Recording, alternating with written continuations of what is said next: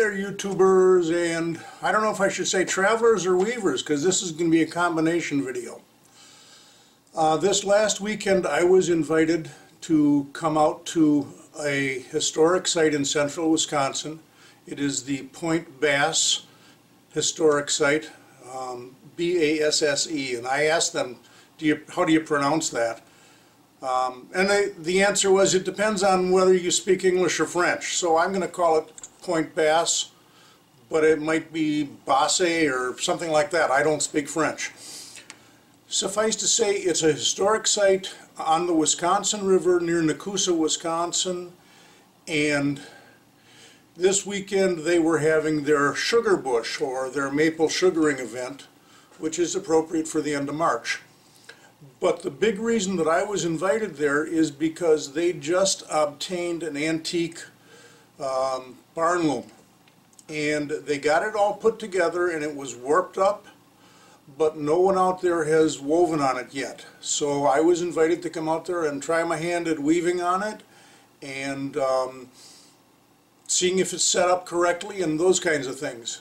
So I wove, I don't know, about 4 or 5 inches worth of a carpet warp header, and then they had some rag, some ribbon of cloth about 1.5 inches wide, and I put on about 3 feet worth of that as weft to begin doing some rag rugs for them. And a few of their people are going to take over and finish the projects that are on the loom. But I thought I'd take just a short amount of time here to tell you about that. I will put a link to the Basse website down below in the description, and I'm going to show you a few still pictures that I took around their site, and then there's about 1.5 minutes of me weaving on the antique loom. So that's it for this video. It's going to be short. Thanks a lot for watching. Here is the sign out in front of Basse, and if you pause the video now, you should be able to have time to read it.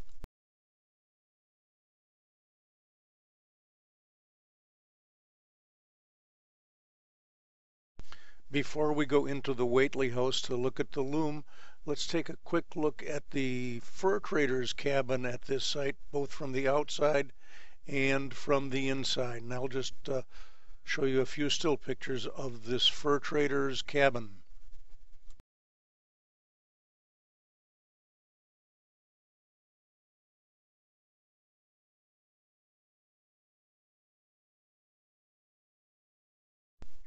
And here's a picture of the loom. Notice that it's all put together with wooden pegs so that it can be taken apart and transported and then put back together at another site, which is really kind of interesting. All they have to do is leave the warp rolled up on the front and back beams and through the reed. Everything else comes apart. Two things to note in this picture. The bench is built in as part of the loom, and it was designed for a person who is much shorter and much skinnier than I am. And I had a hard time getting in and out of that bench and sitting comfortably at the loom. They're planning on extending the bench supports to make it more appropriate for a little bit taller person and a little bit heavier person than I am. Also note the broomstick. The gray broomstick tied on the side. That's the brake for the back beam.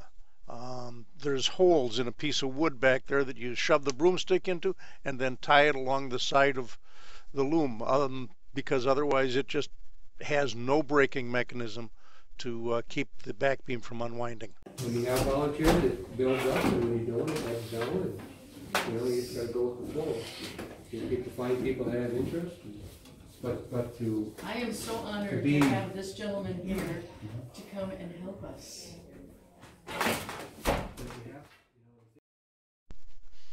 Finally, here is some cell phone video of me weaving on this antique loom.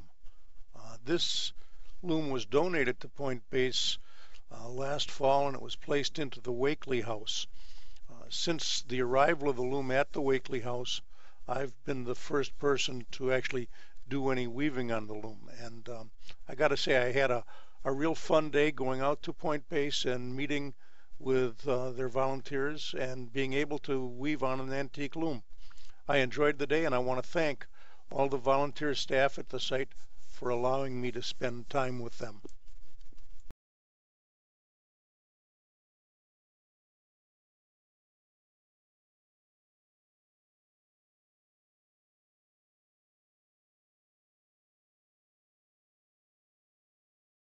As usual, if you like my videos, I would appreciate you subscribing to my channel. If you're already a subscriber, thanks a million. Until the next video comes around again, bye-bye.